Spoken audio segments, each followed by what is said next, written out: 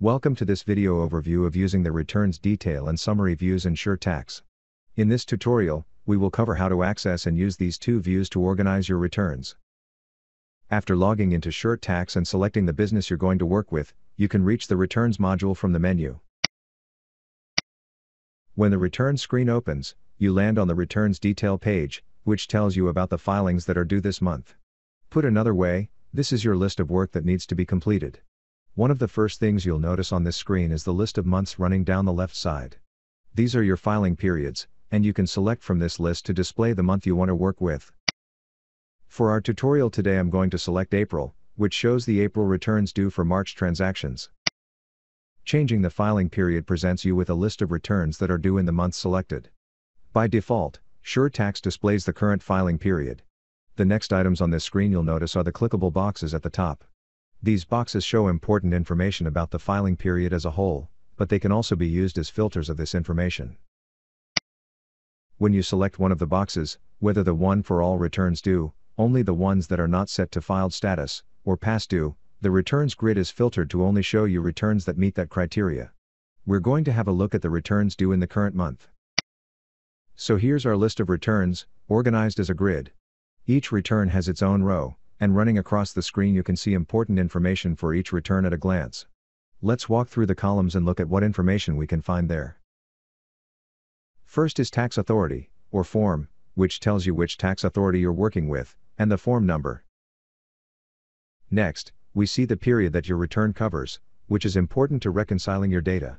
If this is a monthly form, you'll see the month that the form covers. So for example, here we have March 2020, indicating that the form covers the March 2020 period. If the form is quarterly, or annual, you will see something along the lines of Q2, or A2, 2020. The next piece of information is the due date, which simply indicates the date that the return is due. Tax Calculated is next. This number is important if you like to review your forms at a high level, and it represents the total amount of taxes due with the form. So if for example your return has $100 due this month, you will see $100 in this column. Moving along, we have Return Status. This indicates to other members on your team, or just to yourself, what has been done with the filing thus far. It will say not reconciled, reconciled, or filed.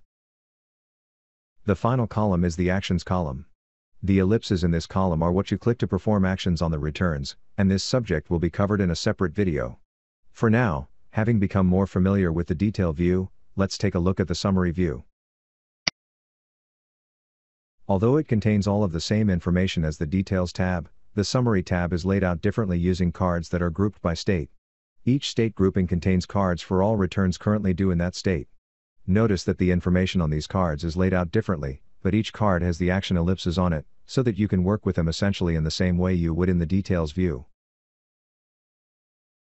Now I'll click the Wolters Kluwer logo to return to the SureTax dashboard. I hope that this overview has given you a good feel for the return screen and all that you can do on it. Experiment, and find what works best for you, but know that SureTax has you covered with all of the information you need to complete your monthly filing process. Thanks for watching our video on returns detail and summary views in SureTax.